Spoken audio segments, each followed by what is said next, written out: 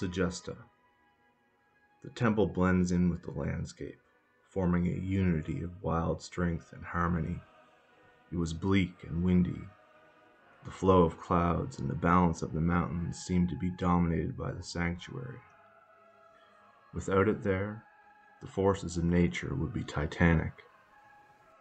The ideal balance of power and order is achieved in the horizontal and vertical divisions. The spirit feels secure and calmed in contemplation. Buildings of this type are power stations of the highest order. In them, musical and heroic life thrives, casting a spell over the centuries. The power of the earth is expressed in them. In this sense, the earth drives them upwards as crystallizations. One feels ancestral connections. On the other hand, they are compositions of the spirit, that is, they are at once formations of unconscious and conscious power. When I climbed up to the theater, I would often look back at the sanctuary, and I found that the marvelous was growing with the distance. Fortunately, the Greeks understood the ranks of diminution and its relationship to greatness. Just as a crystal appears as a diminished yet revealed model of the earth. The state, acting as the patron of all other arts, becomes the practitioner with architecture, and its order is directly reflected in the renowned structures. It could cyclopically reveal its greatness in them, but instead it offers a sublimated pattern. It is this that gives them a combination of power and musicality.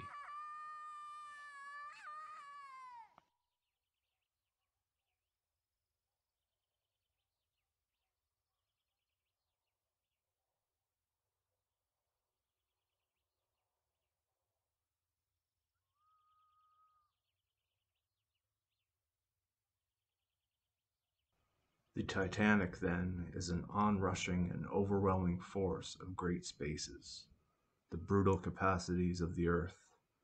One may think of the limitless forests of the New World, a mirror of the void, excessive and ruthless, but somehow beautiful. Carving out a forest path would be impossible. Here man can only measure himself with the excess, not against it. It is a violent and imposing order. Peace may be found at its center, but this could take one's whole life.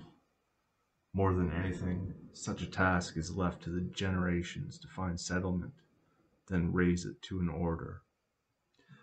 And yet, once the temple is formed, the previous age may be lost. This is why harmony is so important.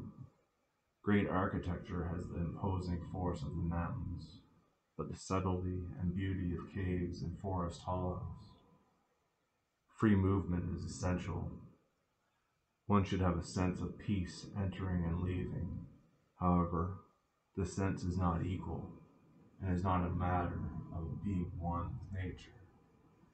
The temple is an interim territory. It calls to metamorphosis, even forces it.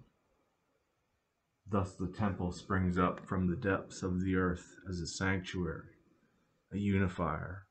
Although its appearance is similar, it is neither desert oasis nor shelter in the mountains.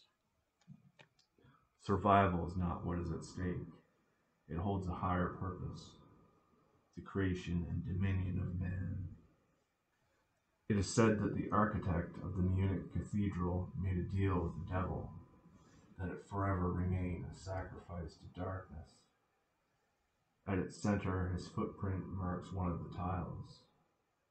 One may ask whether this is a triumph or a delicate balance.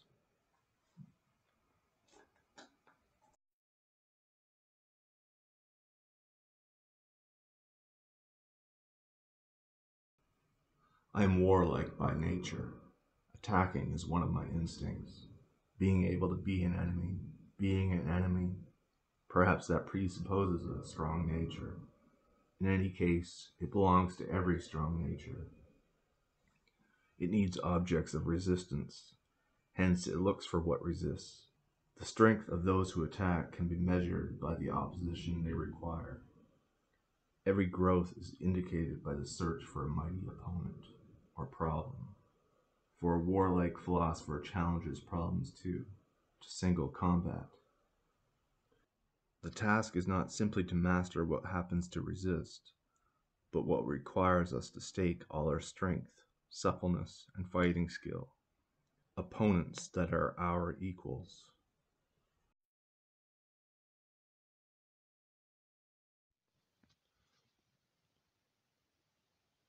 The warlike man is the titanic man. This is the danger in the myth. It is dualistic, paradoxical. In it there is greatness, but also the potential for absolute destruction.